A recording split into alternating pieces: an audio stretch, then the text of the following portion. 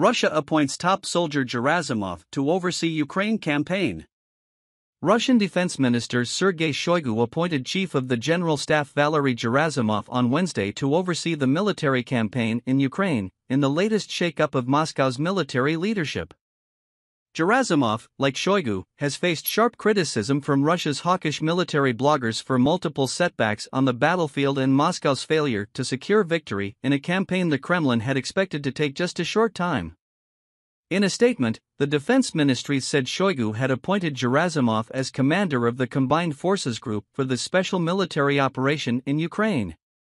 It is the most senior position among Russia's battlefield generals.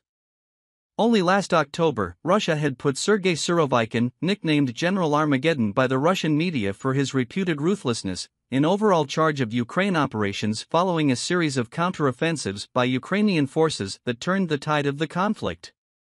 Surovikin will now stay on as a deputy of Gerasimov, the Defense Ministry said. The changes are designed to increase the effectiveness of military operations in Ukraine, it said, more than 10 months into a campaign in which tens of thousands of soldiers on both sides as well as Ukrainian civilians have been killed. The increase in the level of leadership of the special military operation is connected with the expansion in the scale of tasks, the need to organize closer contact between different branches of the armed forces and improve the quality and effectiveness of the management of Russian forces, the ministry statement said. Criticism.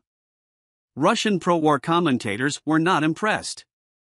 The sum does not change, just by changing the places of its parts, wrote one prominent military blogger who posts on the Telegram messaging app under the name of Rybar. He said Surovikin, a veteran of Russian campaigns in Chechnya and Syria, was being made the fall guy for a series of recent Russian military failures, including a Ukrainian attack on a Russian barracks in the town of Makiivka that killed at least 89 Russian soldiers, including conscripts, at New Year. Military analyst Rob Lee, a senior fellow at the Foreign Policy Research Institute, said on Twitter that Gerasimov's appointment reasserted the Defense Ministry's position in the conduct of the war. I don't think this is because Surovikin is viewed as a failure. It is certainly possible that this was driven by political reasons. As the unified commander in Ukraine, Surovikin was becoming very powerful and was likely bypassing Shoigu/Gerasimov when talking to Putin, Lee said.